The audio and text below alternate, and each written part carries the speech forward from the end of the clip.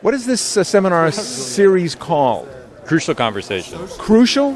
Crucial Conversations. And where does this fall? Is this the beginning of the Crucial Conversation series? We've had a couple. We've had one on the woman at the wall and the discussions over the Kotel.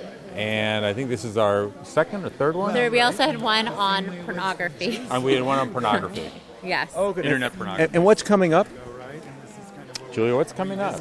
We are going to be partnering with Hadassah in the spring to be doing part of their Defining Zionism series around modern Zionism and Israel. And we're looking forward to that. Well, it was a conversation between, the point of it was not to have a debate about Donald Trump, it was to explain the Jewish community position on where the Jewish community is post-election and where it's going. So we wanted to get people who could analyze that. So we had Dan Schnur, who's a Republican GOP person, who's also a political analyst. We had Sharon Brous, who's very involved in the progressive community. We had Ari Segal, who represents the Orthodox community. And we had Jonathan Greenblatt, who's the head of a nonpartisan major Jewish organization. So we felt it was a really good, and we couldn't have 10 people on the panel, so we felt it was a really good array of people. We also had Jonathan Greenblatt, who's become quite a national figure because of this campaign. We had him in town for a day, so we really wanted to take advantage of that. Thank you so much. But without further ado, I want to introduce David Suissa to introduce our panelists. But as crazy and emotional and chaotic, as intense as all this is, I just feel it's also a test for Judaism. It's a test for our tradition to see if we can rise to the occasion and still have respectful dialogue no matter what. So I want to recognize my colleague Rob Eshman. I think he's here. I want to recognize Rabbi Ari Schwartzberg, wherever he is. He called me a month ago and he said he wanted to do something for the whole community, and he and I talked, and we put this thing together with the help of Julia Moss and everyone on the panel, and Danielle is going to introduce the panel, I hope, or I'll introduce the panel. I know them. Daniel Schnur, from USC. My friend Jonathan Greenblatt, the head of the ADL. We spent a lot of time together recently, and I think he's been in the news lately, as you might have noticed. Sharon Brous, who leads this spiritual community called IKAR. They actually pray right here in Shalhevet. Just think of that. Speaking about multi-denominational coexistence, IKAR is the one place where if you wear flip-flops, you're overdressed. So it's a great place. I've been there many times and I love it. And the head of Shalhevet School, where my kids go, I have two kids right here in Shalhevet, Ari Segal. Ari writes these great weekly reports that enlighten us, and he's in the Orthodox community. He's the one that's known for really pushing the envelope. We're delighted that he can join us. Danielle Berrin from the Jewish Journal, covers Hollywood and many other things. And without further ado, let's have a conversation. We're very excited to have this evening. This is an incredible opportunity for our community to engage in civil discourse, one of the primary values of living in a democracy. It's an opportunity for us to learn from one another, and if we can't learn from one another, then at the very least we could listen to one another. I was just told that the panelist with the best answers this evening is going to get an all-expenses paid vacation to Trump Tower in New York, courtesy of the Jewish Journal. Just kidding, but I'm sure we can at least arrange for a discounted subscription. So I want to say a quick word about the format tonight. We really want this to be a dinner-style, informal conversation, so I'm not going to ask all of you the same question. Feel free to jump in if you have something you're burning to say. Please, of course, don't interrupt your fellow panelists. And since our discussion tonight is really about political values and Jewish values, I thought it would be a nice place to start to talk about what those are for each of us. So the first thing I want to ask each of you is, what is your top political value and what is your top Jewish value? And tell us the ways that President-elect Donald Trump either embodies or contravenes those values. Who'd like to start?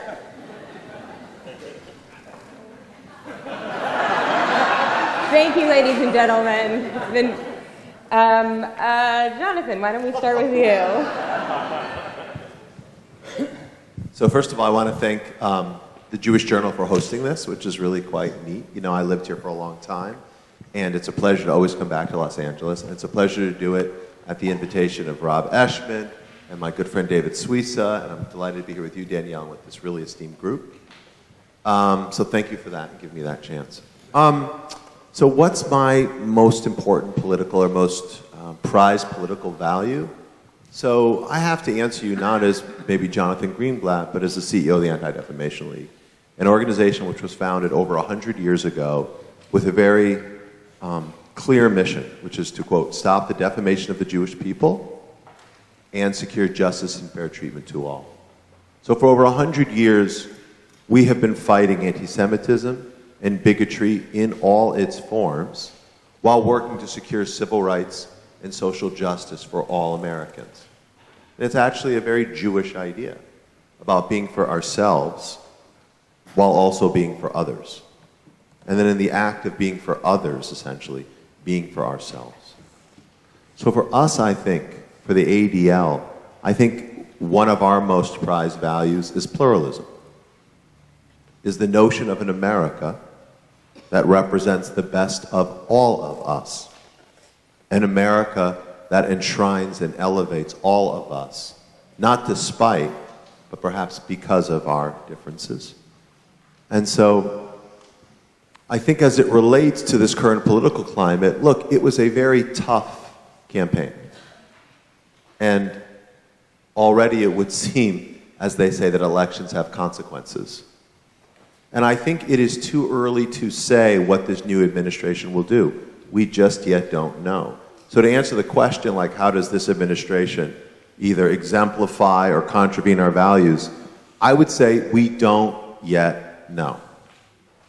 I think it is worth noting that whether you like this president-elect or not, and all of you know, or some of you may know, some of the statements that we've made over the course of the last 12 months. This man walks into the Oval Office with a more intimate relationship with the Jewish people than any president in the history of the United States of America. So I really just want to point that out because I know there'll be a lot of back and forth about it. The notion of having Jewish children who are Shomer Shabbos is really, in the first family, is a pretty remarkable thing.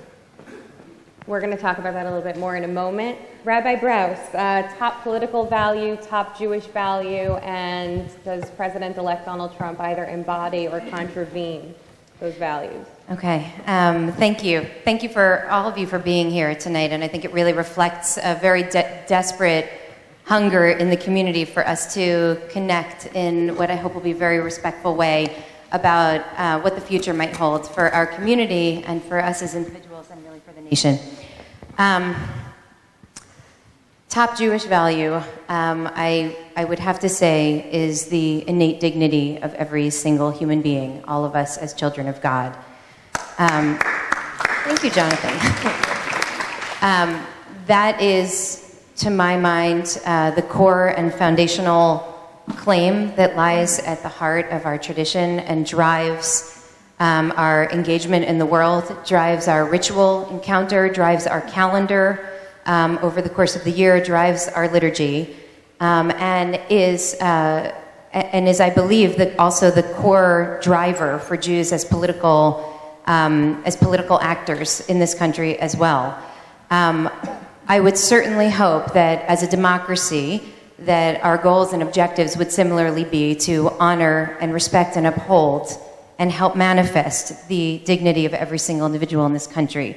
And while I agree with Jonathan that we have no idea where this is going to go and where he'll lead us, I think we've been given some very strong indications.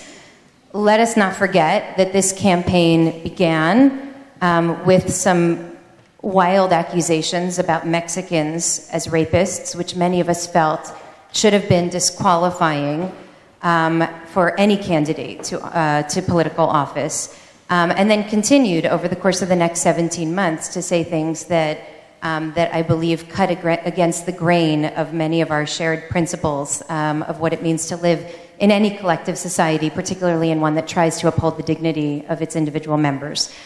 We've also seen the building of a cabinet over the course of the past couple of weeks that I think is giving us some strong hints of the direction that the administration will go. So on one hand, yes, we'll wait and see where it goes. On the other hand, I think it would be foolish to ignore the signals that have been sent to us in very strong ways over the course of the past several weeks and the past many months. Thank you. Dan? Well, I want to echo what you've heard from our first two panelists. That one. Yeah, sure. Try that one. Pass it over here. Let me see if I can get it. Always good to have a microphone mechanic on. First of all, I want to echo what the first two panelists said. I want to let you know how grateful I am to be able to be with you tonight, to be part of this conversation. And I'm grateful to the Jewish Journal for not only for what they're doing for us tonight, but for what they do for our community all day, every day. Let's give David and Rob and Danielle and their colleagues a round of applause.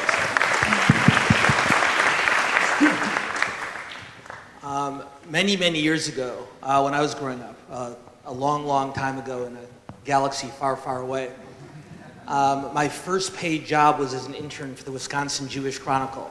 And so whenever I pick up the Jewish Journal, it brings back very fond memories. And you guys do an amazing job. We're all very grateful to you.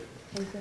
To finally get to your question, Danielle, my Jewish values are my political values, and my political values are my Jewish values. And I don't think you can or should separate the two. If we don't formulate the way we look at the world, the challenges of public policy and politics, based on our morals, our ethics, our values, and our heritage, I'm not sure where we should draw those lessons from. So what are my Jewish and my political values? I grew up in a very strong Jewish community that helped me at a time when I could not have helped me accomplish a lot of things that I could not have accomplished myself. So I believe in giving of myself to make my community a better place to live for my friends, my neighbors, and my family. My Jewish and my political values involve standing up for the things I believe in, whether they happen to be popular or unpopular. And most importantly, my Jewish and my political values mean defending those who cannot stand up for their own beliefs and who are not in a position to defend them.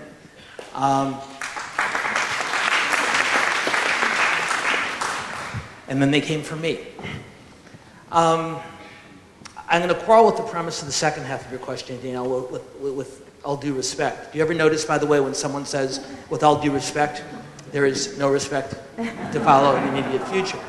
I don't think it's a productive use of our time to engage in a great deal of commentary about the president-elect or his prospective actions or statements going forward. I try to divide the world into things that I can impact and those that I can't. And I feel like we have two options here tonight. Number one, we can have a contest to see who is the most upset, the most unhappy, or the most outraged with the outcome of last month's election. And that would be a very cathartic and in some ways a very enjoyable experience. I think the much more productive use of our time, if I may, is to talk about what we can do as individuals and as a community, given the challenges that we and the broader community that we face are. And I won't be presumptuous enough, given the rest of the panelists, to outline what I think those next steps are in this answer. But what I suggest for the conversation is there's plenty of pundits. And we can all do it, we can all do it well, but when you go home tonight, you can watch that on CNN, you can log on and read it somewhere else from people smarter than me. But if we're all going to take the time to gather in a room like this at a time like this, let's talk about what we can and should do as a community, because this really is a tremendous challenge for all of us. Thank you.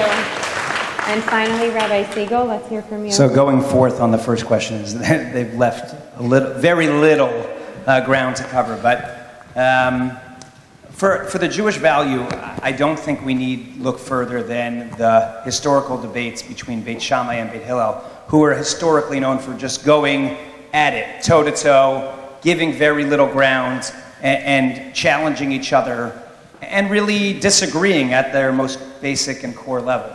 But what we know is that our rabbinic tradition tells us that Hillel was actually chosen as the winner, even though often Shammai was right. And the Talmud tells us the reason that was because Hillel was humble. Hillel was gentle. And when Hillel would quote the debate, he would quote Shammai's opinion first. And so for me, if you ask me what my number one Jewish value is debate, but with humility. I think that's been sorely lacking in this election. All I hear about is each side eviscerating the other side. Trevor Noah just wrote about this, that he was told he needed to eviscerate the other side. I don't think it's any different for the conservative talk show personalities, that their goal was not just to disagree, but to mock, to minimize, to really demean and demonize. And so if you ask me what my Jewish value is, it's that. It's debate with humility and really deep humility. If you want me to comment on whether Donald Trump has humility, I don't know that I need to. I think the audience can probably make their own guess about his humility. In terms of the political value, for me, I go to education. There's nothing, if I could teach nothing else, and students would leave the school with nothing else, it would be to have empathy for the other, to understand where the other comes from. I think that's about what Hillel was doing. He's trying to understand where Shammai comes from, even if he disagrees. And empathy, to me, is sorely missing. And I will say this, whatever you think about Donald Trump, whether you like him or hate him, think this is the greatest moment or just Armageddon, he did show empathy in this election. Maybe not for everybody, but the states, Michigan, Ohio, Pennsylvania, Wisconsin, felt that he was more empathetic than Hillary Clinton. And I think that's what won it for him, because he stood before them and he acknowledged what their fears were and what they were going through. And so I think the greatest political value, which is also I think the greatest educational value, is empathy. And I think it's something that we as a group need to start doing more of. It means stepping away from ourselves and understanding where the other is coming from. Jonathan, sorry, I really don't like this thing. Thank you.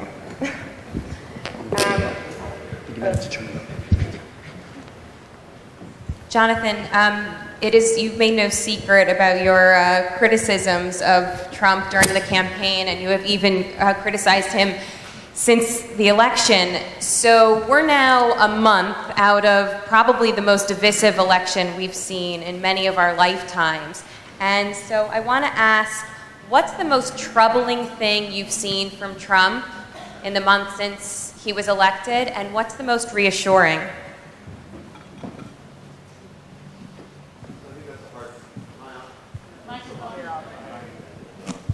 So I think that it's a hard question, Danielle. I think at the ADL we try very hard. Individuals, but on ideas. Right? And to focus not on politics, but on principles, like calling out prejudice. And so I think one of the things that's been, let's say, surprising about this campaign and surprising about Donald Trump as a candidate was when we and others pointed out things that were troubling, like endorsements from KKK leaders, or that his account was tweeting out images sourced from white supremacists, or that his speeches, whether he wrote them or not, were sprinkled with language that seemed, like a search and replace on the protocols of the Elders of Zion. We call that out. What we didn't see was contrition or acknowledgement. Actually, let me just restate that. We didn't see acknowledgement, let alone contrition. And so that was surprising. Because most public figures don't react that way when you present them with facts. And I think for those of you who are confused, and I don't know if anyone in the room is confused, if you look at this phenomenon that we call the alt-right, I prefer to call it by what it is, white supremacy. These are bigots who traffic in anti-Semitism and racism. These are not our friends. And mainstreaming their ideas, normalizing them, I think is very, very troubling. So that's of concern. Have you seen anything reassuring? Look, at the same time, when after David Duke, another David Duke incident, he went out on the record and disavowed anti-Semitism. In his remarks on election night, he talked about unity. There is work to be done to show fidelity to that idea of unity. There is work to be done to make real and manifest this notion of bringing people together. And we're hopeful that we'll see it. Jonathan, you and the ADL in particular have come under some heavy criticism by some in the Jewish community for speaking out against these very things that you're naming. How do you respond to the accusation that the ADL is becoming a partisan organization? Look, it's interesting, and maybe somewhat unsurprising. I'm an easy target for those kinds of accusations because I worked in the Obama administration. Full disclosure, 3.5 years. Full disclosure, I worked in the Clinton administration. Big deal. When I say big deal, no one accused me of being partisan when I came out against the Iran deal, much to the umbrage of my former colleagues in the White House, including my old boss.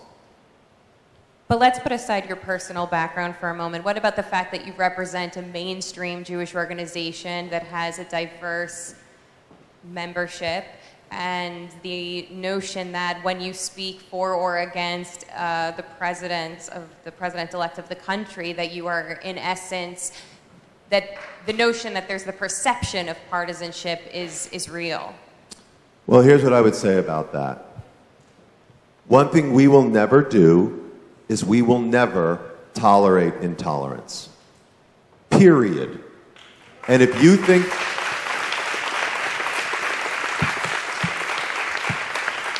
And to those who think that's political, so be it. But I'm reminded of a story at ADL. So in the early 1950s, there was debate at ADL when there was a case before the Supreme Court that didn't necessarily seem exactly huge to our mission. It was the Brown v. Board of Education case that came before the Supreme Court to desegregate the schools. And the ADL filed an amicus brief on behalf of Brown, much to the consternation of some in the Jewish community, much to the consternation of some inside ADL. But ADL came out in support of desegregation because our principles required us to do so. And ADL will speak out against cheerleaders for white supremacy because our principles mandate that we do so. And ADL will speak out on behalf of those who seek to harm the Jewish people because our, again, mission mandates that we do so. Thank you. Rabbi Brous, during the election, as many of us know, Trump singled out pretty frequently immigrants and minorities, often blaming them for various American problems. What should the Jewish response be to Trump's proposed Muslim ban or Muslim registry? And secondly to that, why should we take him at his word when he has shown himself to be unpredictable and even at times ideologically flexible, to put it nicely? Okay.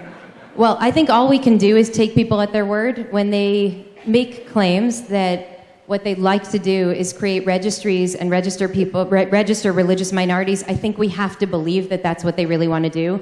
When they make claims that they want to deport millions of immigrants, I think we have to assume that that's what he really wants to do. Now, time will tell, of course. We don't know what he'll do, but I think we have to take him seriously.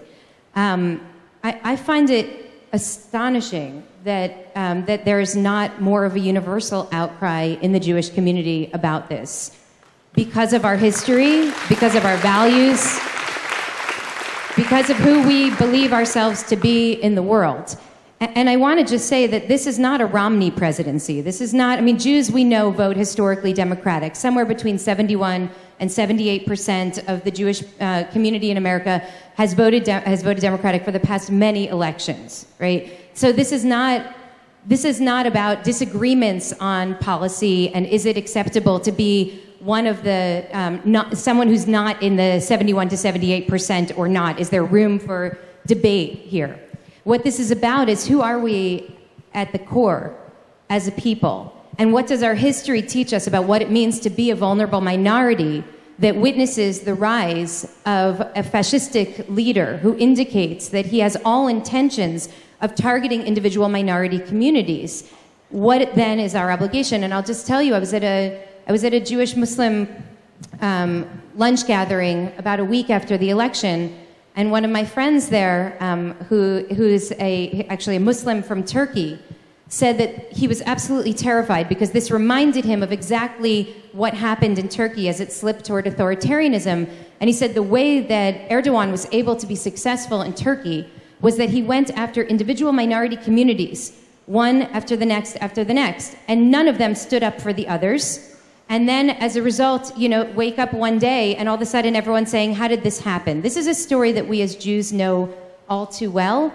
And I believe it's absolutely our obligation and responsibility to be unequivocal in standing by and standing for those minorities that are being targeted. Now, in a very practical sense, what does it mean? So this we're still figuring out. Now, many people in the progressive Jewish communities stood up immediately and said, if there's a registry, I will register. Right? If you want to register Muslims, it's like the Danish, king. We will all put on a yellow star.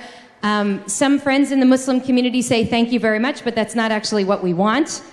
We don't want more people registering. We don't want anyone registering. And I think what's really critical at this moment is we actually have to strengthen our relationships with the Muslim community, with the Mexican community, with the Salvadoran community, with immigrant communities and religious minority communities, so that we are on the same page when we see what will come down in the coming months so that we can determine what the best and most strategic way is to respond. Rabbi Segal, many in the Orthodox community, including a majority of Shalhevet students here, voted for Trump in a mock election. So even though a majority of Jews voted for Hillary Clinton, how do you explain this split? I'm glad that the Shalhevet Boiling Point student newspaper is a first source for news. We read everything at the Jewish Journal. And that the Shalhevet student body is somehow representative of the country. I actually was talking with Rabbi Brous before the panel started, and we were discussing how the Shalhevet student body voted. It was something like 54% in support of Trump, 46% in support of Hillary Clinton. First of all, I was stunned. To be honest, if you would have asked me before the election, this mock election, how our student body would have voted, I would have almost guaranteed you that it was something like 70-30 Clinton. That was my assumption. And so when the mock election results came out, I actually had a moment of deep self-reflection. What I realized, and I think what all of America realized, is that we have come to a point where there are lots of people who we work with, people we respect, people who are our friends and colleagues, who planned on voting for Donald Trump, knew that when they got in the voting booth they were going to vote for Donald Trump, but didn't tell that to anybody. They didn't tell that to their friends at Shabbat tables or at their workplaces. They didn't tell that to the pollsters. And I think that is a moment for, whoa. It's not just about the Orthodox community. I think it's about a lot of communities. I have a few things that have gone through my mind. I'll try to narrow it down to maybe the top one or two that I think are particularly important. First of all, I want to take it as a badge of honor. I'll take it as a moment to pat the students of Shalhevet on the back. I wish that we had communities that weren't echo chambers. I can assure most of us that our synagogues and our communities and our places of worship are far more divided, very clearly in one direction or the other. America isn't. America is divided seemingly right down the middle. I think it's a badge of honor that the Shalhevet students feel comfortable enough and that there's some level of open-mindedness and we've created some safe space for debate, that there was a middle ground there. I do feel that way. I will tell you it's also a very difficult position. I promise you I have parents who want to know why there were so many students who voted for Donald Trump. What a terrible thing. And I have parents and students who want to know why so many people voted for that Hillary Clinton. I can't believe it. It's been a tough few weeks. I have a few thoughts. I think first and foremost, I think people, and this is hard to, I don't know that people articulated this, and let me be clear, I think the bigger question that you didn't ask is, how did anyone vote for Donald Trump, who's a religious, committed person, when his seemingly, I don't know him personally, his personal values are so at odds with the entire fundamentalist religious community? That was my next question. That's your next question. Okay, so I'll just wrap it into one, and I can take the time.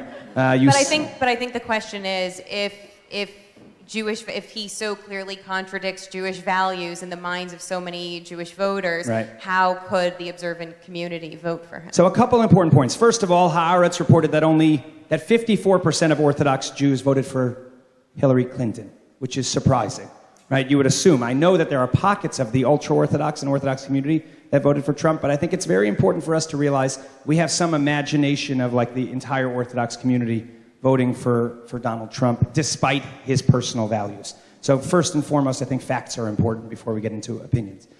Second, listen, I think that there is a strong sense in the religious community, unspoken, a fear that religious liberty is rapidly being infringed upon. Where a baker who's a lovely person who owns a business, who believes in whether you agree with it or not, but some people feel an outdated idea of biblical morals that thinks marriage is a man and a woman together, that they should lose their business because they won't make a cake for that couple. That the Obama administration decided and made a very big statement by saying, hey, we feel bathrooms need to be transgendered. And Shalhevet is, I think, at the forefront of LGBT rights in the Orthodox and Jewish community. But that president, you don't have to, thank you, I appreciate it. That moment was coming. I think there was an unspoken fear among religious communities, obviously not the Muslim community. I don't think they saw this as him as a knight in shining armor. But I think they saw President-elect Trump as the religious liberty candidate. The candidate who was going to say, slow down for a second. We need to think more deeply about this before we just say that all of America, religious and not religious, needs to follow America's moral standard. I think that's a massive piece of it. I think Israel is obviously a massive piece of it. If we want to pretend that that's not, I think we hesitate to say that. We're going to get to that in a little bit. Okay, so I'll hold off on saying that. But does anybody want to respond to Trump as the religious liberty candidate? Anyone? Any takers? Okay. I believe it deeply. Dan, I want to ask you. You are a political analyst. When you look at the Jewish community as a whole, and we see this divisiveness, and there's lots of different statistics about which group voted in which direction, but we pretty much roughly know that a third of the Jewish community voted for Trump and 70% voted for Hillary Clinton. When you look at that, what are the policy areas in which the Jewish community is in sync, and where are the policy areas that we are most at odds? Well, it's a terrific question.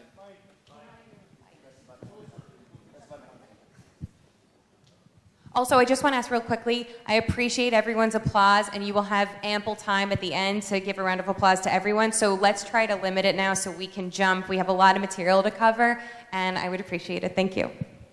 It's a great question, and if you'll indulge me for a second before I answer it, I want to briefly answer the question you asked Jonathan, because I think while he did an admirable job of sticking up for himself, I think the rest of us, regardless of whether you happen to agree with him or not, have to agree to stand up for him and admire him for what he has done over the last months. And I will tell you why. Because accusing somebody who disagrees with the President of the United States or any political figure of being partisan is simply intellectual laziness. Jonathan has said very little about Donald Trump that Jeb Bush did not, that John Kasich did not, that Paul Ryan did not.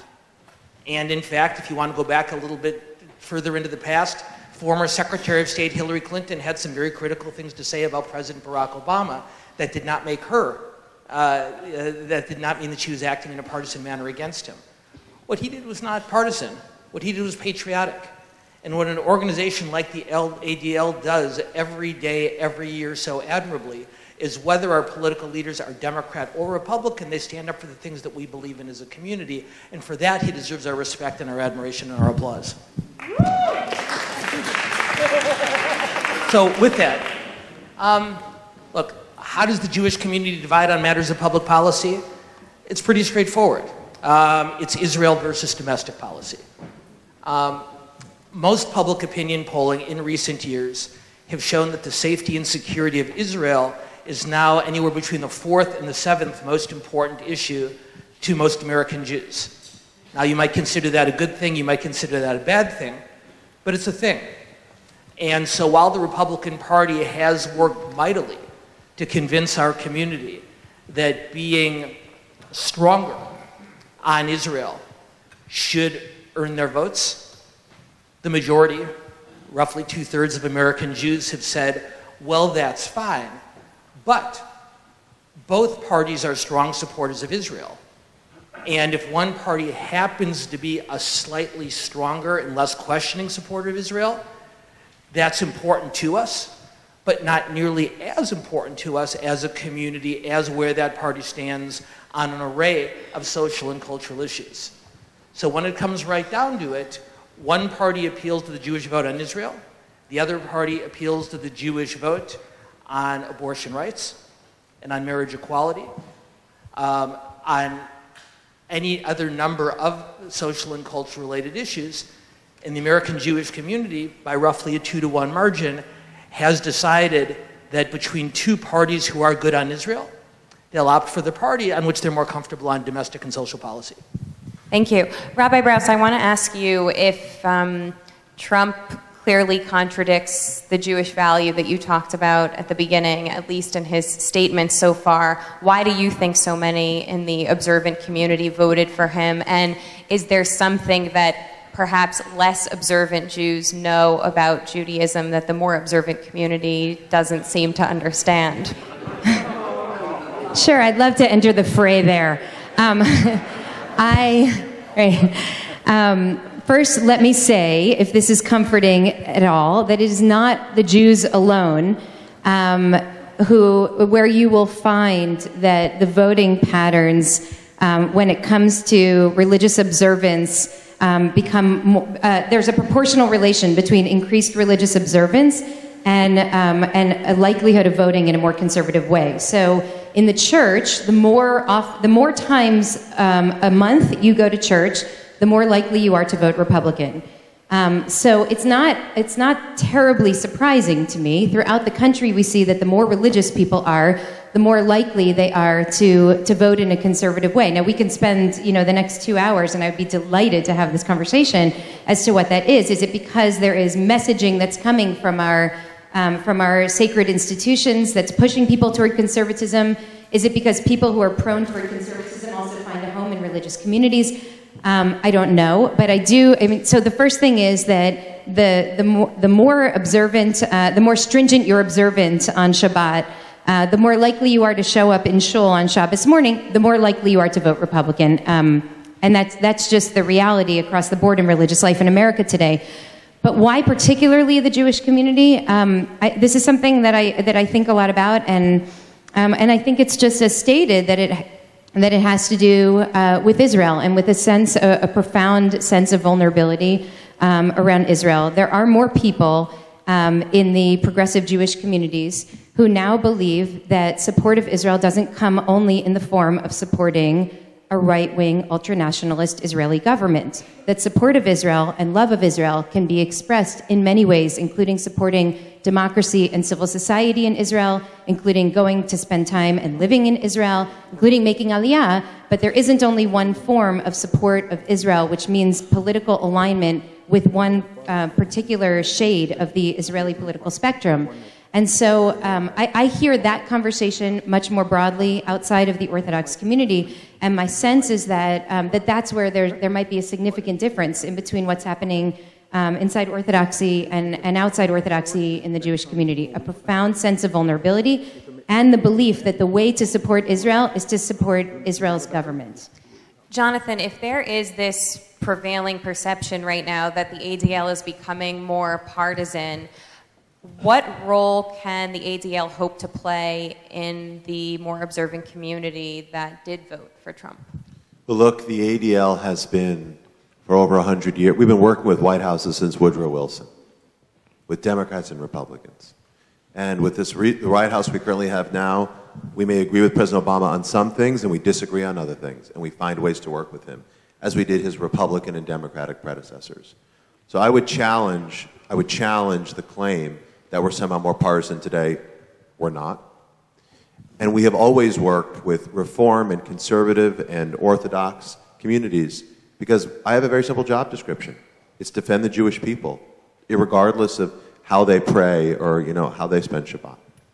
Dan, you were an advisor to a USC LA Times poll that, contrary to popular polling results, showed Trump consistently ahead for a very long while.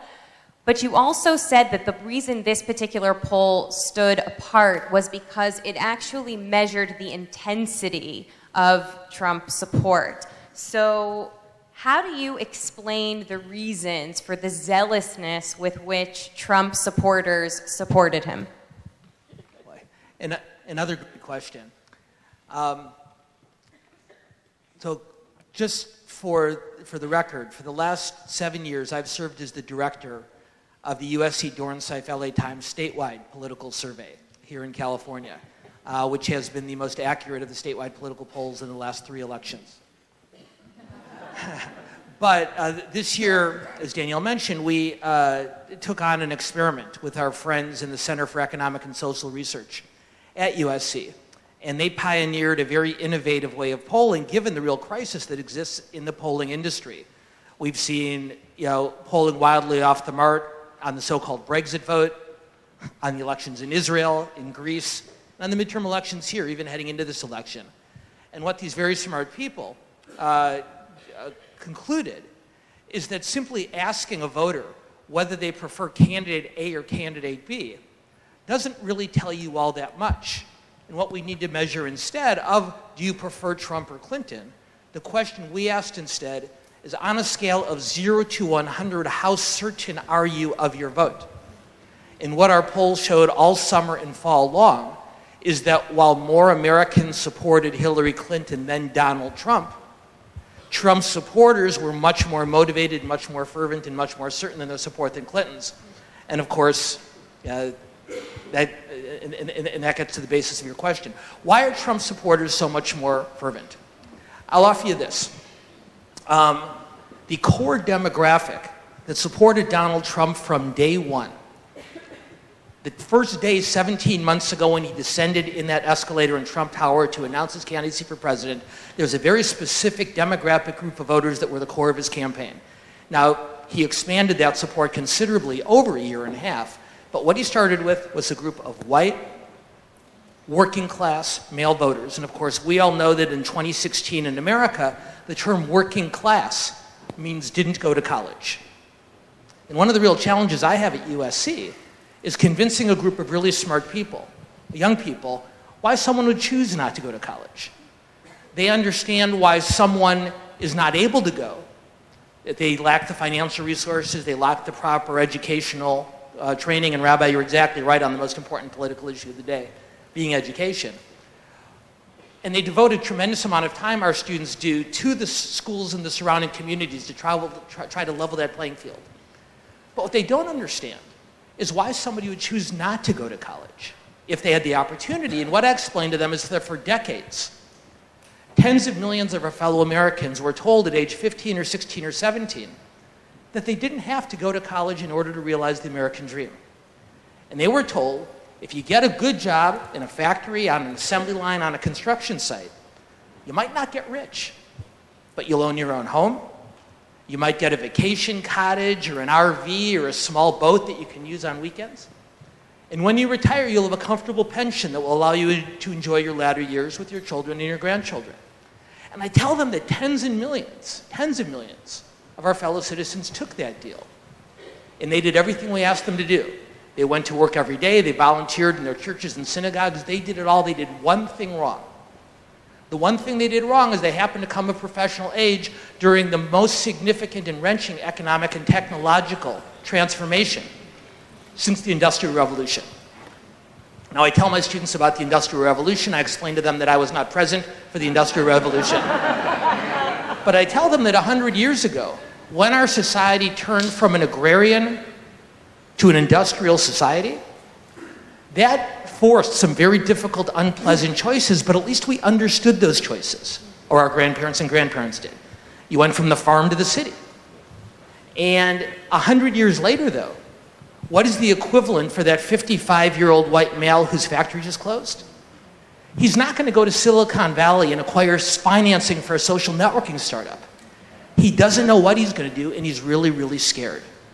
And all of a sudden, a candidate comes along who says to him, I'm going to make America great again. Now, point of editorial privilege here, I don't like the word again for the same reason that most of you don't.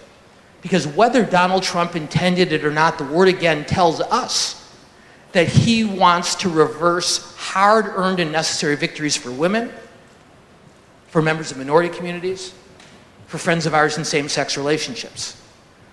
But if you are a 55-year-old former factory worker who is unemployed, and you hear the word again, you don't think about all those things. You think, here's a guy who's going to open my factory back again. And because you are so scared and because you feel so abandoned by the leaders of both political parties for so long, that's what motivates you to the level of, the term you used was zealousness. I would prefer the term desperation that motivated Trump supporters to the polls in such greater numbers than Clinton's. And very quickly, and I know I've been abusing my privilege here, that to me comes back to what we can do as a community. And I respect and I agree wholeheartedly with the rabbi's point about reaching out to the Hispanic American, to the Asian American, to the African American community, and I would argue as necessary, if not more, of any to the Muslim American community. But I think we also have to find a way as our community to reach out to those frightened, desperate, working class voters and explain to them that there are other ways to confront their fears in the way they chose in November of 2016. Thank you. So before we move to the Jewish evergreen topic of anti-Semitism, I want to take a brief moment to tell you we will have some time for audience questions at the end. And we are going to, a few Jewish Journal staff people will be walking around, Eitan over there, Julia over here, and Ryan. They will be passing out cards. So if you have a question, raise your hand, write your question down on the card, and then pass it to the aisle, and they will collect it. So, anti-Semitism. Last week, I was in the room when the Prime Minister of Israel, Benjamin Netanyahu, dismissed rising anti-Semitism in the United States as a, quote, fringe phenomenon. Do you agree with this? And is anyone on this panel seriously alarmed about rising anti-Semitism in America, either from the left or the right? Bring it, Jonathan. So I wasn't here. I didn't hear the Prime Minister say that exactly. But the ADL has been looking at this issue for generations. We do annual studies of anti-Semitic attitudes and incidences. And it is true that in recent memory, we are at a low. Since we started doing polling in the 1960s, the anti-Semitic attitudes in the United States are roughly 12% or so. So that is way down from the 40s where we were in the 60s. True. It's also true that if we look at what's happened since the election, we have seen a surge of hate crimes across the country. And I'm not even going to talk for a moment about the slander and the cesspool that is social media and what we've seen in terms of coordinated harassment and bullying and intimidation and threats against Jewish journalists, some of whom may have experienced this. We're here in the audience with us, or even you, Danielle, or other Jewish public figures. I can just tell you that what we track through our 26 regional offices across the country are verbal harassment, acts of vandalism against personal property or public institutions, houses of worship or Jewish community centers and whatnot, as well as physical assaults. And those are up. Literally, the explosion of swastikas that we've seen since Election Day is stunning. It is like a contagion or a virus, and they are showing up everywhere. So we think, look, let me be clear. I don't think either side has a monopoly on morality. There is anti-Semitism coming from the extreme right. There is anti-Semitism coming from the radical left. There is anti-Semitism coming from these white supremacists. And there is anti-Semitism coming from hardened anti-Israel activists. I worry about all of it seeping into the mainstream. And if I look at the incidences that we have recorded in the last 4 weeks, this is not my just opinion. This is an empirical, measurable reality. Rabbi Brous, I wonder if you could address the anti-Semitism coming from the left. I know you wrote a really powerful piece for us several months ago about the Black Lives Matter platform, and I wondered if you equate that kind of strong, harsh policy statements against Israel as anti-Semitism. First, let me say that I believe that when we see a rise in attacks on vulnerable minority populations, when we see a rise in hate crimes, we can currently see a rise in anti-Semitic attacks. And so if we think that we ought not be concerned because those who are being targeted right now are not primarily from our community, I believe that that's a terrible mistake. And I just want to give one example, and then Danielle, I'll try to address your question. There was a story a couple of weeks ago about a young Muslim student on the subway in New York who was an 18-year-old riding on the train, and a number of angry, drunk men began to verbally assault her. She was wearing hijab, and started to shout at her, "Go back to your own country," to which she responded, "I'm from Brooklyn." And then, and screamed and cursed and shouted, "Make America great again, make America great again." And she said the most disturbing part of this was that nobody on the train stood up to support her or defend her. At the final paragraph of the story that was written about this, it said the following, that there had been 34 incidents between Election Day and November 27th in the city of hate crimes. 34, okay? Compared to 5 in the same period of the previous year. 5 of those incidents were anti-gay. 5 others were anti-white. 2 targeted Muslims. 1 was anti-black. 18 of them were anti-Semitic in nature. 18 of 34 hate crimes. And so I just want to bring our attention to this because I don't believe that our community is really taking this as seriously as we need to be right now. Many people have noted that it's ironic that right now the Jewish left, is calling the Jewish right to take anti-Semitism more seriously. That's not the way it usually goes in our community. I agree with Jonathan. I think we see an antipathy toward Jewish privilege, toward Jewish power, and in some cases toward Jewish people, coming both from the right and from the left.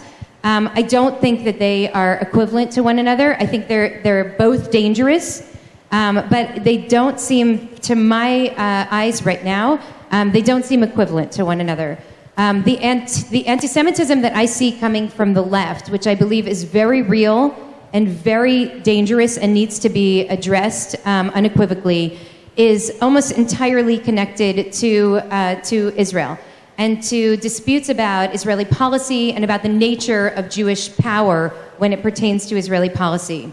The anti-Semitism that we see now coming from the right, which Jonathan described a little bit about, this trolling, the gassing, these vile images of Jewish journalists and others, and incredibly threatening images, seem to be good old-fashioned blood DNA anti-Semitism, right? It's in your blood, and the only way to eradicate it is to eradicate you.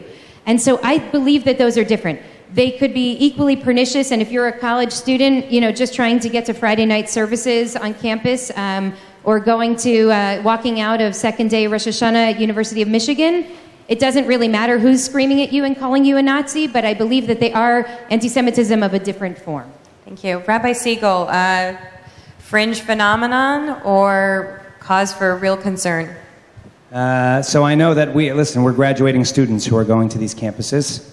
And while it is often couched as anti-Israel rhetoric, I think there is the strong sense that there's often an underlying message of anti-Semitism.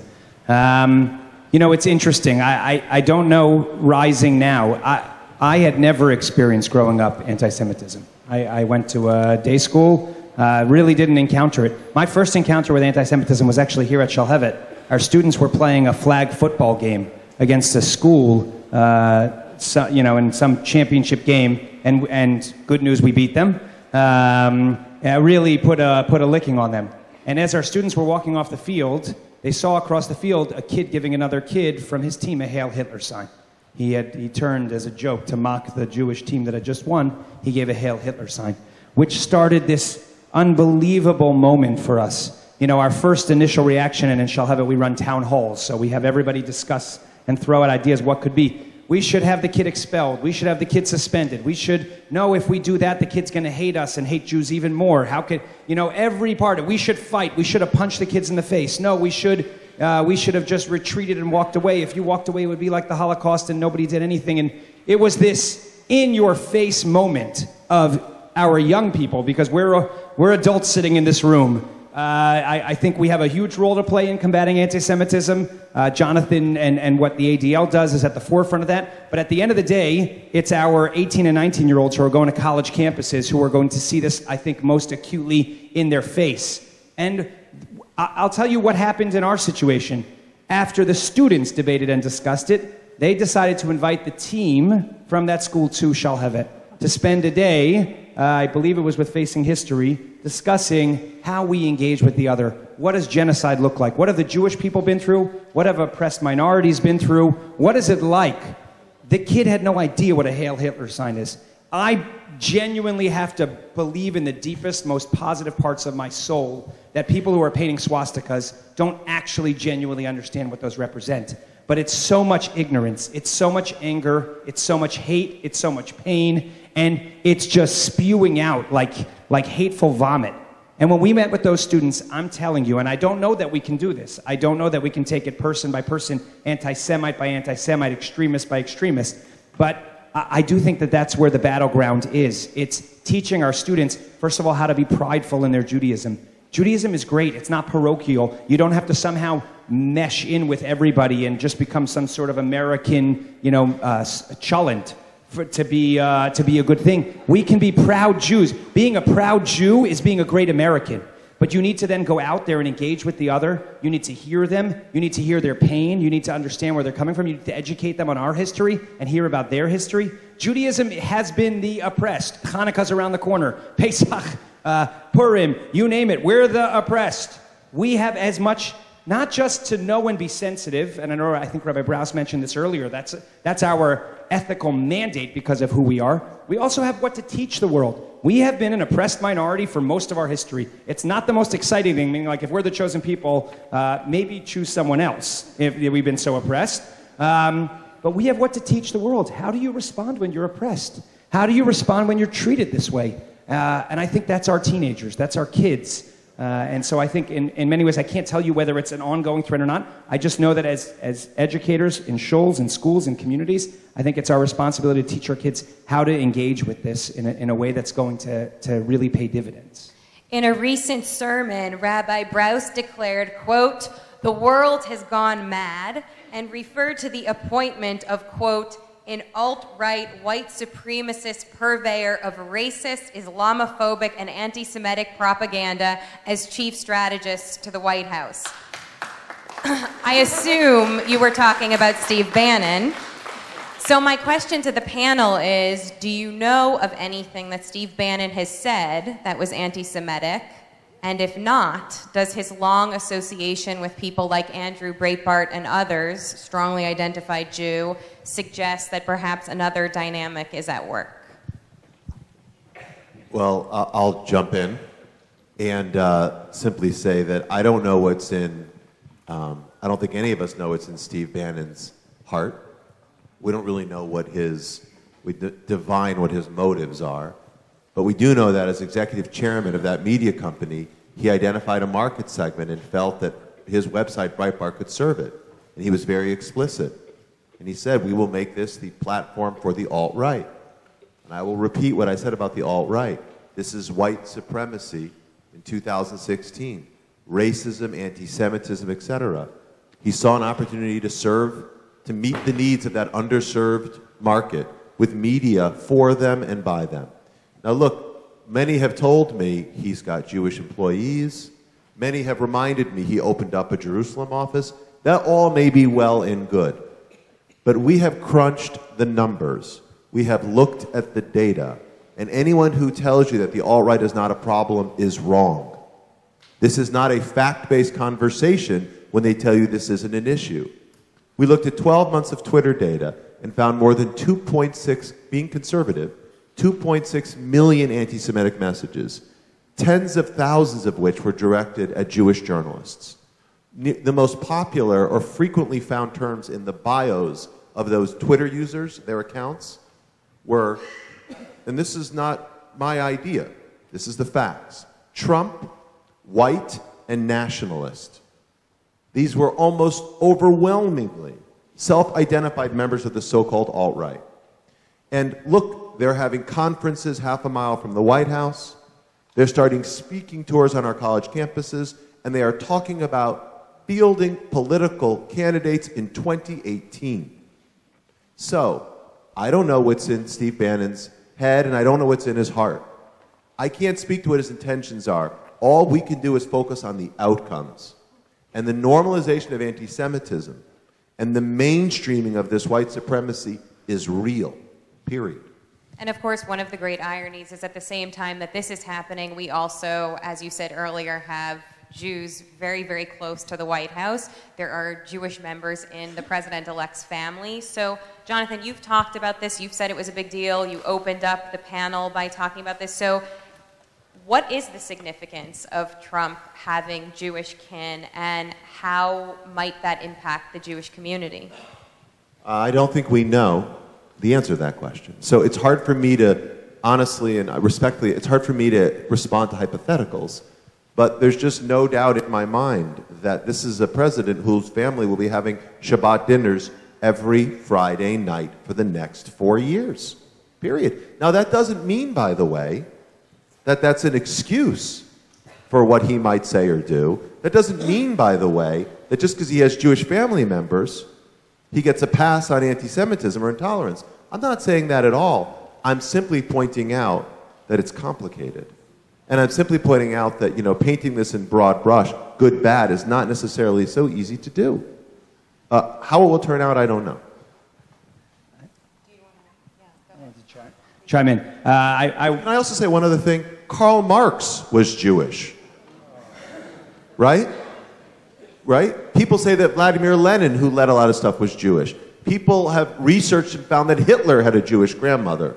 So, no, I'm not comparing. Wait a second. I'm not comparing the president-elect to any of those historical figures, but I'm simply trying to point out that those who say he doesn't understand us and has no connection to us are wrong. He does. That doesn't, again, give him a get-out-of-jail-free card. Just say, it doesn't, but we should acknowledge that it's complicated. After covering Hollywood for many years, I always like to say that everybody's either a little bit Jewish or a little bit anti-Semitic. I wanted to Rabbi Segal. I wanted to make a point that I think probably is going unnoticed. I don't know if many people are following what's going on in Israel with the conversion issue. It's an issue that's been really divisive both in Israel and also in America. I know for conservative and reform rabbis and many modern Orthodox rabbis, it's a very painful issue. With the chief rabbinate, if you think Google has a monopoly, that's unspoken. The chief rabbinate in Israel puts them to shame. They've had a monopoly on conversion for many years, and no matter what pressure has been brought to bear on them, whether it's legal, through the Supreme Court, through politics, through American Jewry, nothing has seemed to move the needle, really, more than incrementally. I don't know if people miss this. I think it was like a blip on their news radar screen. But the chief rabbinate of the Sephardic community and the chief rabbinate of the Ashkenaz community came out and announced that, do not worry, Ivanka Trump her conversion is going to be approved. Not to worry, the standards are going to change. That's actually, I know it seems like a little snippet and funny and maybe Hollywood-esque news. That's massive. They've been denying Rabbi Haskell Lookstein's ability to make conversions on his own without the approval of the chief rabbinate, which is just a trickle down to, trickle across, I won't say down, to other denominations. It's a trickle across to other denominations. Rabbi Gedalia Dov Schwartz, a massive luminary of Torah, has been refused to have his sign-offs on conversion. This is a massive issue between an American Jewry and an Israeli Jewry, and Donald Trump's ascendance to the presidency. I can't speak to anti-Semitism. Jonathan is a far bigger expert than I am. But it just had a massive shift in Israel politics, religious politics. The separation between church and state and conversion and the chief rabbinate just made a massive announcement that we're not really thinking about, and that I think is entirely due to Donald Trump's Orthodox Jewish family members. Rabbi Brous, do you want to say something about the significance of Jews in the White House? I forgive me for not being too reassured by the presence of Ivanka Trump and Jared Kushner at the Shabbos table at the White House because, and it's not only because of Mussolini and Hitler having Jewish lovers and Jewish doctors and nevertheless carrying on as they would. What we saw in the campaign with, is it Julia Ioffe? Is that how we pronounce her name? Ioffe? Who wrote what the Trumps perceived to be a negative article or an unfairly negative article about Melania profile, the vicious and really vile anti-Semitism that was spewed at her. And this was not an attack on her integrity as a journalist. This was about, this is a Jew who deserves to die, right? She should be gassed like the other Jews who died from the gas. And when they were asked explicitly, how do you respond to this rash of anti-Semitism against this Jewish journalist, the most that they could muster was, she wrote a really bad profile, right? I can't speak to the trolls. And so I believe that that's indicative of what we might see moving forward, and I'm not terribly reassured. Ivanka Trump was already an Orthodox Jew celebrating Shabbat at the time of the Yaffe episode. So I'm sorry, but I don't believe that she's going to be our Queen Esther in this case. Dan, based on what we're hearing so far, what can we expect Trump's Israel policy to be? I don't know. I have been making incorrect predictions about Donald Trump for the last 17 months, and I have no intention of fixing that record right now. But I'll come back to the point that I made earlier, which is as cathartic as the outrage contest can be. I think what each of my fellow panelists has done in passing, I think deserves far more consideration for the time that we have left, which is, in addition to the outrage venting, which is understandable and in many cases appropriate, the question is, what can we do? What can we do as a community going forward?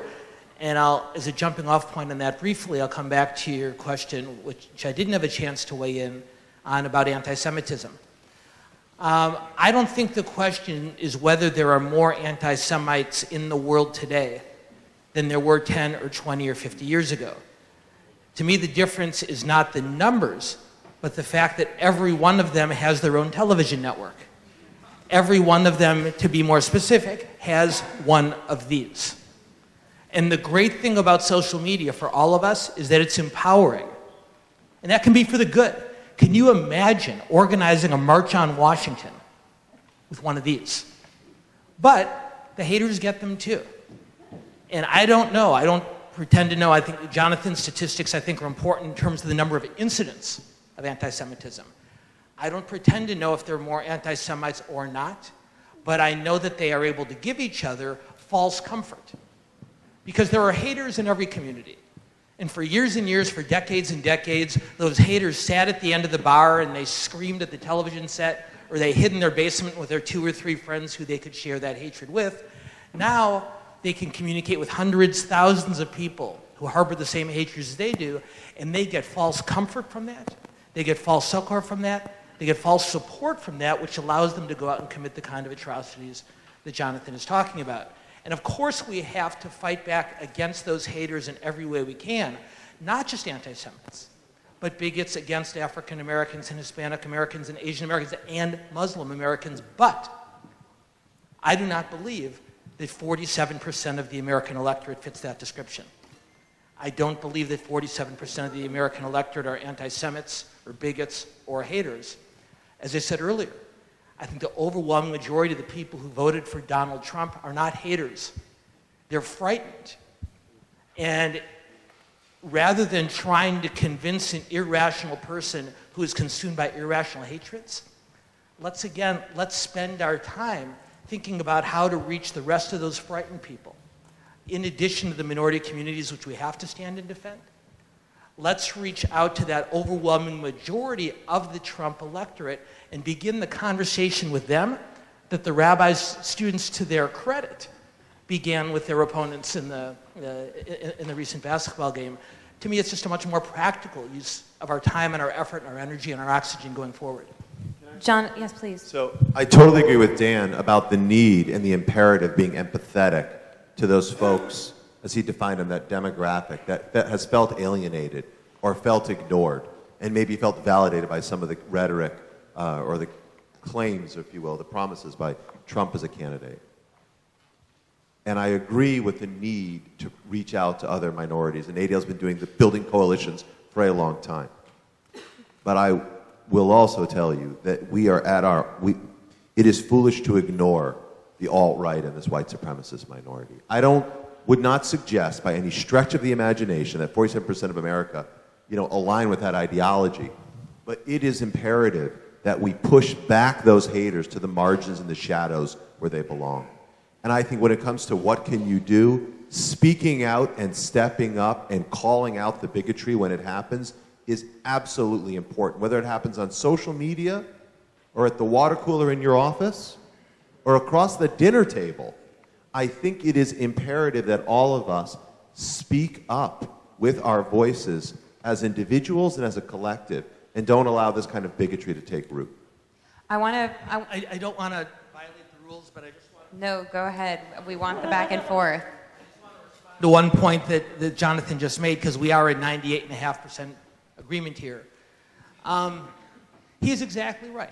We have to stand up and speak out forcefully against that kind of hatred, not just against our community, but against those other communities that we are equipped to defend. But you know what, guys? That's the easy part. That's the reflexive part.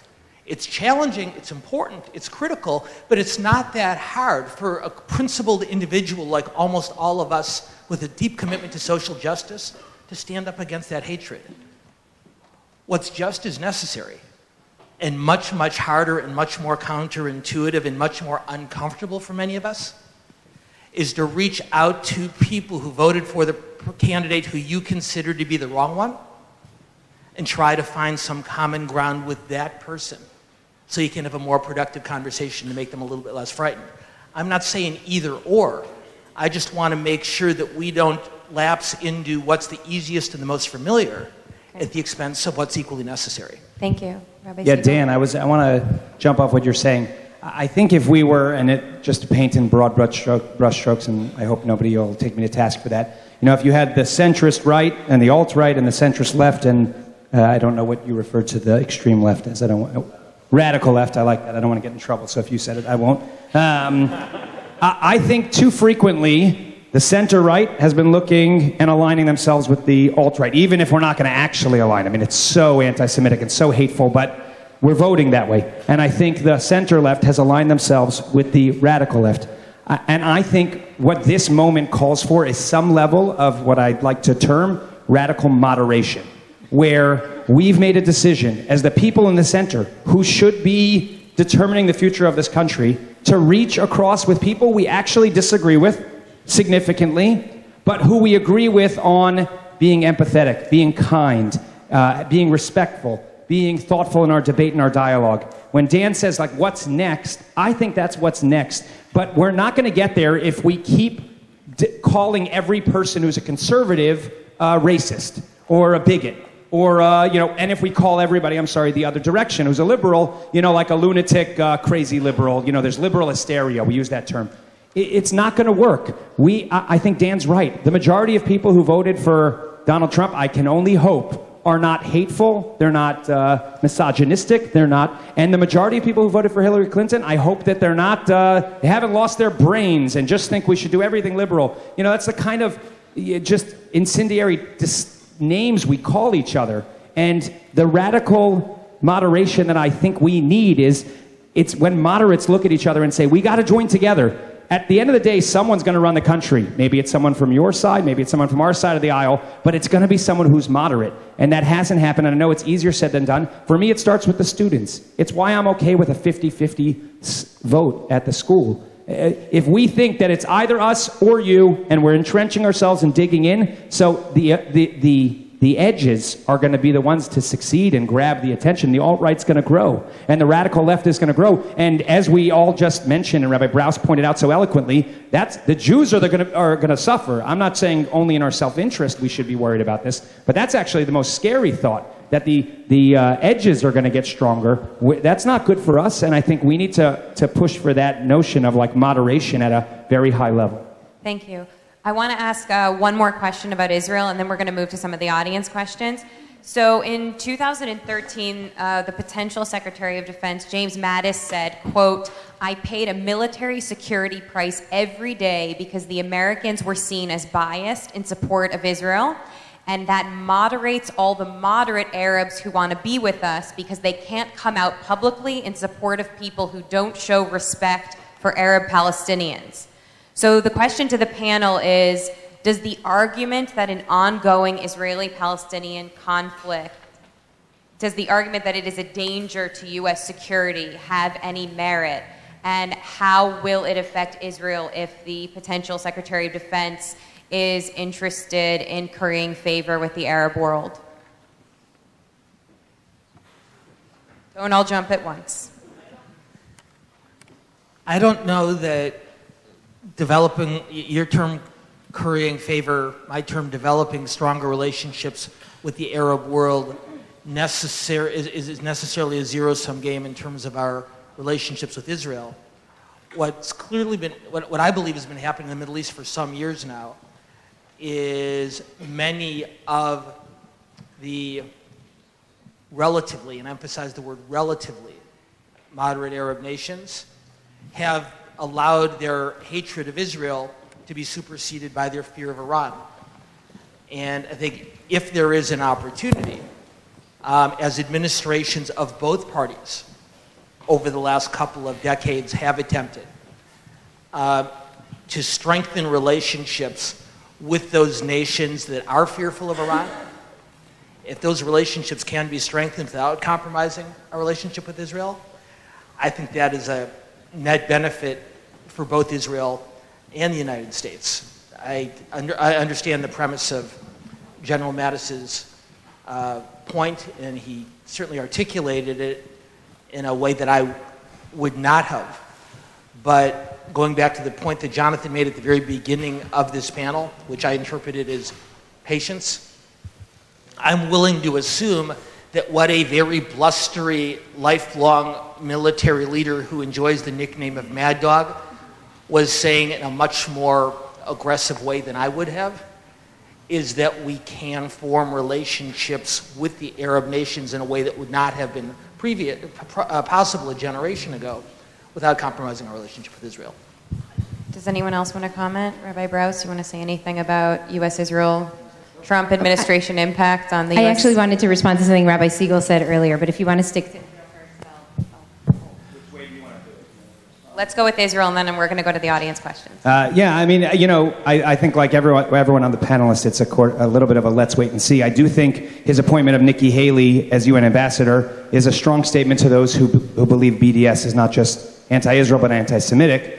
She has fought very valiantly and vigilantly against that, and I think that that's a super important point that Trump's administration, you know, at least in that step, has made a huge piece there. I do want to mention one thing, which I think is, you know, we sometimes talk big up here, and what we're not mentioning is that Trump is the first president in the United States history who is a businessman.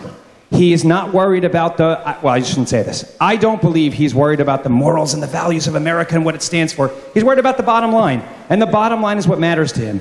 He's a businessman who's running the largest company in the world. It's the most powerful company in the world.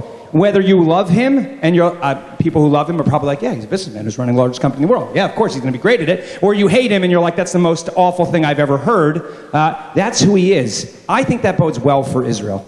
I think Israel has been really challenged for the last few years in terms of our there's been a moral equivalency between Israel and the neighboring states and sort of how we deal with them and what that looks like. And it's really hard. Nobody understands what that's like to be surrounded. And so I think we've gotten into a mudslinging fight about who's more moral, who's less moral.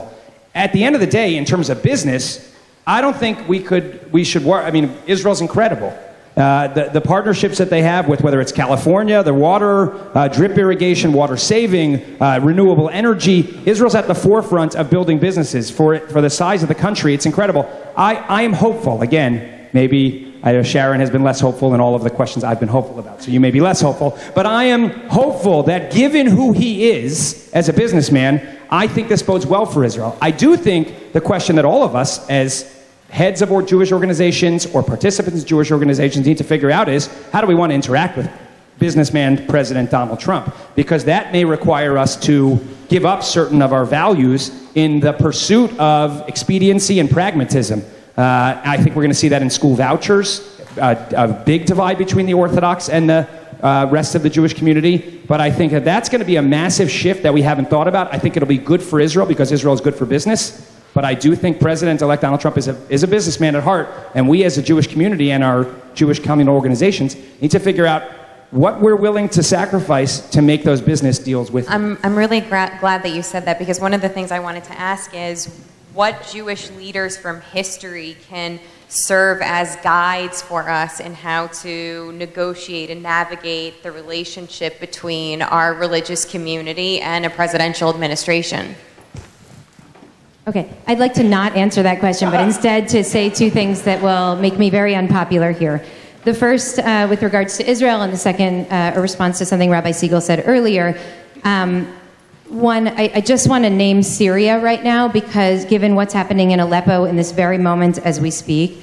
A couple of years ago, we were on a community trip to Israel, and we were in the Golan Heights, and we were on a security tour of the Golan Heights, looking over into Syria and seeing smoke rising from an attack of ISIS, okay? At the time, we were told that Saudi Arabia and Israel, which many people have spoken about, and Tal Becker speaks about, one of Israel's lead peace negotiators, that Israel and Saudi Arabia have a shared interest in finding alignment right now in order to fight some of the more pernicious forces at play in the region. But Saudi Arabia has made it clear to Israel that the only way that they can form an alliance is through Ramallah. In other words, that there has to be a resolution to the conflict with the Palestinians in order for there to be a broader regional alignment that happens.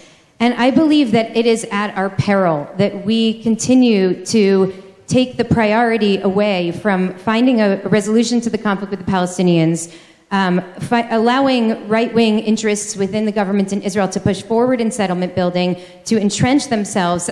We heard just the other day from a professor at Tel Aviv University who is nonpartisan, who was talking about the really devastating position that the startup nation's economy is in right now, that we cannot continue at the pace that we're going in Israel because we have determined that we no longer prioritize hospitals and roads and education inside Israel, within the Green Line, because our priorities are elsewhere, our resources are going elsewhere, and Israel's suffering as a result.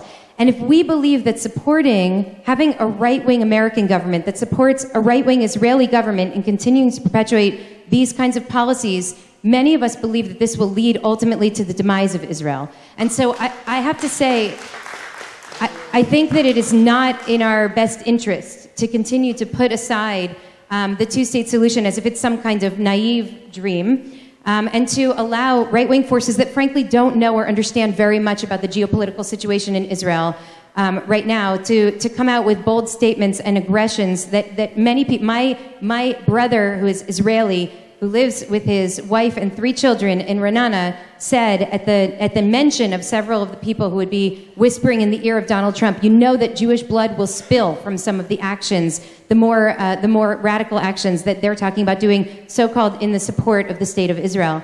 That these are very dangerous actions, and I think we have to be extremely careful about the way that we proceed there. In response to Rabbi Segal, I also, forgive me once again, but I do object to a kind of moral equivalency between, and this effort to listen to the Trump supporters, and I'm reading Arlie Hochschild's incredible book right now, strangers in their own land, and really trying to get into the mindset of the Trump supporters and the red states. She goes into the reddest of red states to try to understand the great paradox, which is why it is that people who have, on average, an 8 years less of life expectancy than people who live in blue states still vote against policies that would help them with their health care coverage. Why people who are dying, they call this area next to the Mississippi River Cancer Alley because there's so many petrochemical factories that are set up there. It's not people in Los Angeles and San Francisco that are dying from those factories. It's the people in Louisiana,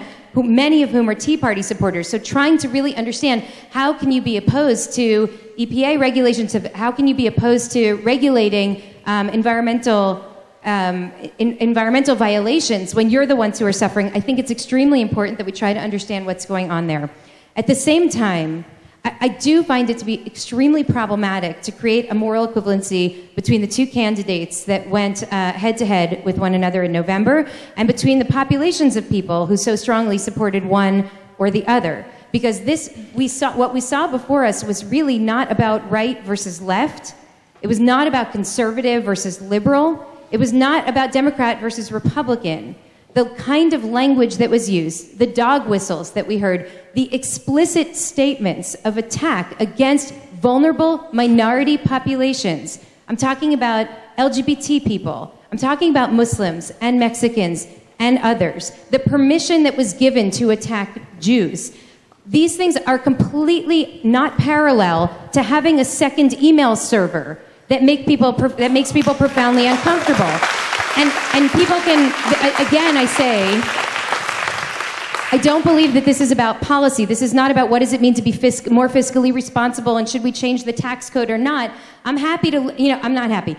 I could understand losing an election on those terms, and I would walk away and sit down across the table and try to understand those who voted differently. This is very different. I believe that this was more about decency and indecency, and I don't believe that everybody who voted for Trump is a racist or an anti-Semite or a bigot. But I do believe that there was a certain amount of willful blindness toward those dog whistles and those explicit statements that were bigoted, anti-Semitic, and racist and misogynistic in order to support a candidate whose fiscal policies you might have preferred or whose Israel approach you might have preferred. And I think that is a moral crisis for our country.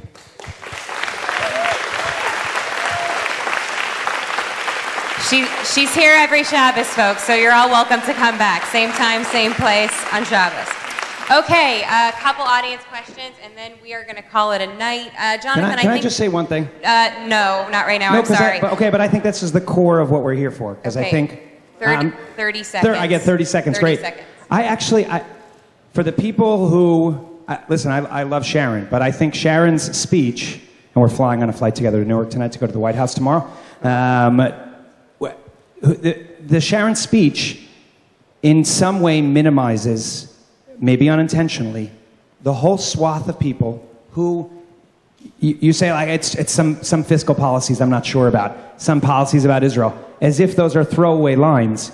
This was a very painful election for a lot of people who I don't think made a very casual decision to vote against the things that they value in terms of minorities and LGBT rights and abortion and all of those things. They voted because, and the email server was a bigger deal than you're giving it credit for. And I think sometimes when we do that and we throw that out and we get a standing round of applause, I think that's the echo chamber that Nicholas Kristof just wrote about this Sunday. I think it's when we can't hear each other. I would like to say to the people who didn't clap, I hope we were listening to Sharon.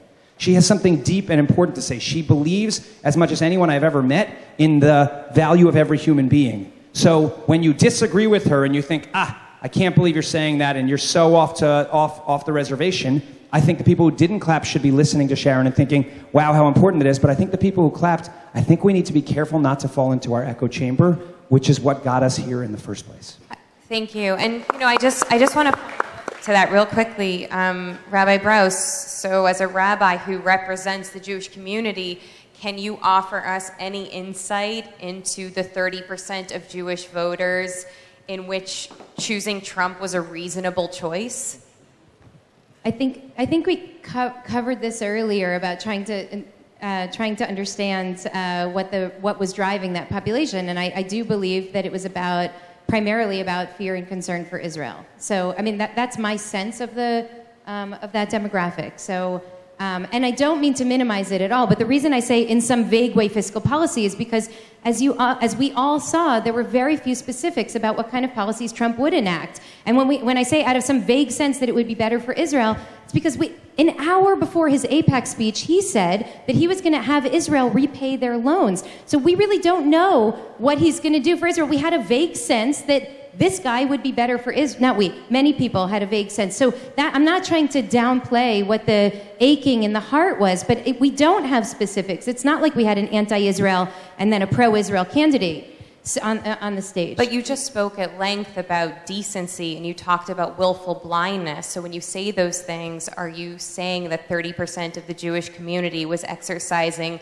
willful blindness and lacks decency? I will say this, it's not only 30% of the Jewish community, it's 47% of the country. Yes, I believe that we have a moral crisis in the country today. And by the way, we all live in an echo chamber, and everybody's in a bubble. My bubble is the LA progressive, multi-faith, community. Other people live in the Brooklyn bubble. Other people live in the Louisiana bubble, in the Cancer Alley bubble. We all live in a bubble. We all talk to the people who generally tend to think like us. And I mean, look, I'll tell you one thing. I recently gave a speech in Ann Arbor, Michigan, and afterwards someone came over and we were talking about fake news and open internet, and if the internet and net neutrality actually had something very significant to do with the outcome of this election. And afterwards she came over to me and she said, and I said, I'm extremely concerned about fake news. Deborah Lipstadt came here to speak about Holocaust denialism just a couple weeks before the election, and we had no idea exactly how pertinent that talk would be, right? And she was talking about people who are Sandy Hook deniers. Now we know that one of the principal Sandy Hook deniers is whispering in the ear of the president-elect. There are people who try to blur the boundary between truth and falsehood. And I was talking about how problematic that is. And she said to me, I do believe that there's fake news. It's called the New York Times and the Washington Post. And she said, thank God we have the internet to give us the truth. And I said, are you really saying that you believe the editorial standards of the New York Times are worse than the editorial standards of a 16-year-old in the former Soviet Union who's getting $6,000 a day by posting bait click about how Hillary Clinton has some fatal disease? And she said, I bet you read that story in the New York Times. So, look, I think we have a real problem on our hands right now, and we are all in a bubble, but I know that my bubble is about listening to news which comes from a variety of perspectives, but all of which I believe have the highest editorial standard. Okay, thank you. We want to let everyone get out of here very soon, so I'm going to do a few quick, please, 15, 30-second responses. Jonathan, I think this one is for you.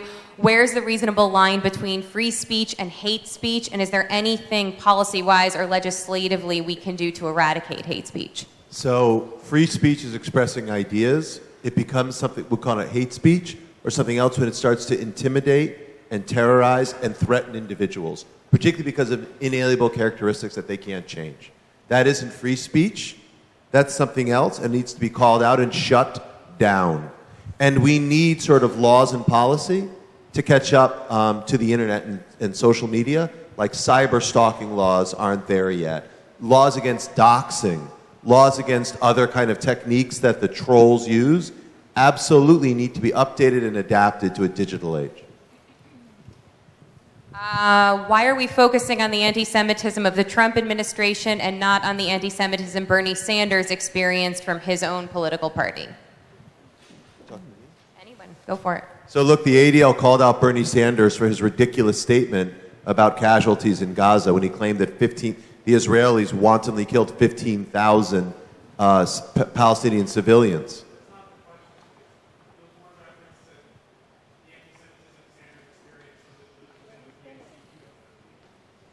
Oh, I don't know the exact emails to give an answer to that. Okay, moving on. Both 50-something white... But by the way, the serial pattern and repetitive anti-Semitism, tweeting out messages from white supremacists when you are aspire to be the President of the United States is a problem. Period. Okay, Keith Ellison has a negative voting record on Israel. How would his appointment as DNC head affect the U.S.-Israel relationship and the U.S. Jewish community? And Greenblatt, can you explain ADL's response? I guess that's directed at me. The Keith Ellison question is a complicated one. I think he has certainly been someone who has done tshuva for his prior relationship, affiliation with the Nation of Islam, and we take people at their word. And we also take people at their votes. And the way that he's voted in certain situations against the State of Israel in major moments like Iron Dome is very confusing to us, and we don't agree with it.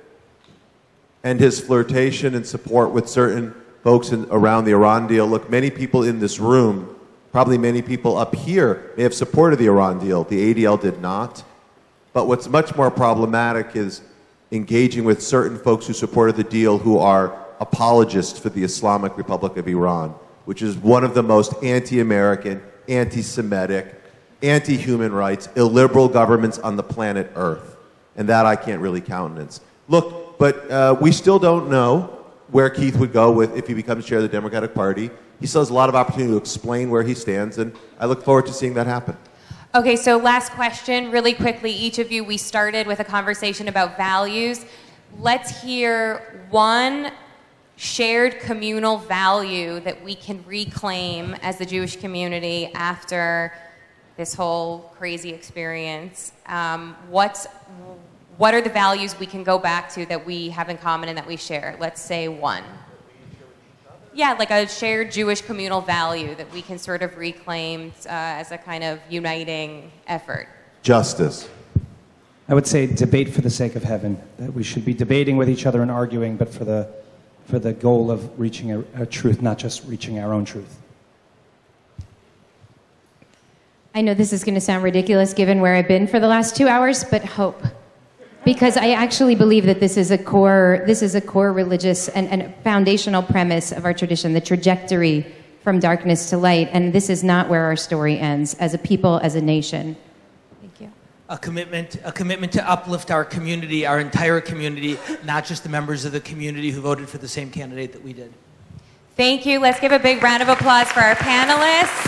Thank you. Thank you, Shalhevet. Thank you, audience, for being here. And we look forward to seeing you at the next Jewish Journal Crucial Conversation.